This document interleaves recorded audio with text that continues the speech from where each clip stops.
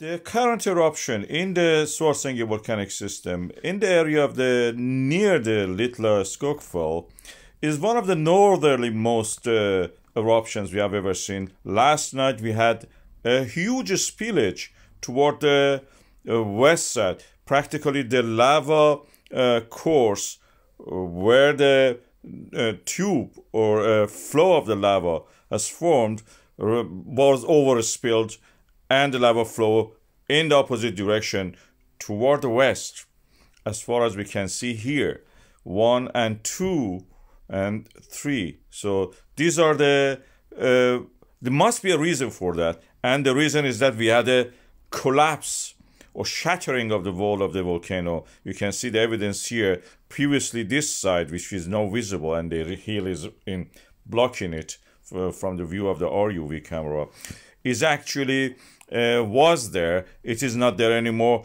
That cauldron, the crater of the volcano, was collapsed, and the spillage happened in that way. The lava overspilled from the course of the lava tube.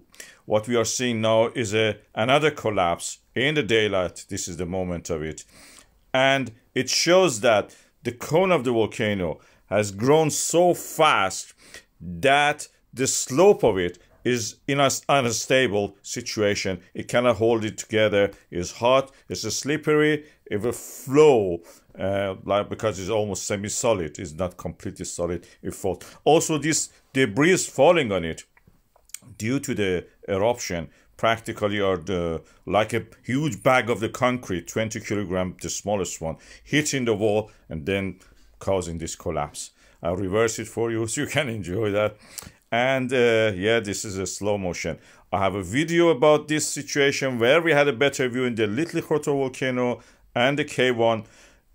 You may like to watch this. These are very interesting things. We had a better view by that time. This time the similar thing is happening. Very vigorous activity at the moment, it seems we have here. The overflow of the lava, which has started tonight, just a few hours ago, has now stopped. Strangely enough, this was continuing to the dark. It happened during the afternoon hours, and then it continued to the darkness of the night. Beautiful scene. You can see molten lava, something as dense as concrete, hitting the wall of the crater. Then suddenly it stopped. No more flow from this direction, which is toward the west.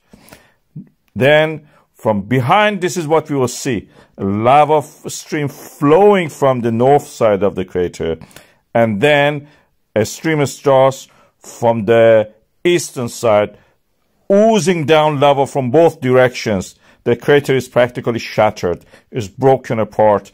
The walls are collapsing. You can see here the biggest part on the top already has collapsed. The small one now collapses also. You will see it now just in a few seconds as we are waiting. Yeah, that's the moment it happened. Then a huge eruption. I will go closer to show you this. Unfortunately, because of the bad weather, we were not able actually to see it. Look at this. It's looking like a molten metal inside a steel factory. The direction of the wind shows that the wind is very strong. So no drone probably was in the air to record this. Well, we have seen this before. Once again in the Litla volcano. This volcano, this one, which I have named as K1, is located at the boundary of the Eurasian plate and the North American plate. Draw the line. The line is defined by these earthquakes. The Eurasian plate, Grindavik is on it, and North American plate is Svartsengi and the rest of the Reykjanes Peninsula. As you can see, there was a uptick on the amount of the tremors, and also in the uplift in the Svartsengi. Interesting enough, this was similar to what we have seen previously. From the Litla volcano, as you can see here, we have this footage from the previous eruption. Amazing. This is the RUV camera showing you that. And this, interesting enough, happened during the springtide, when the moon is in the new phase.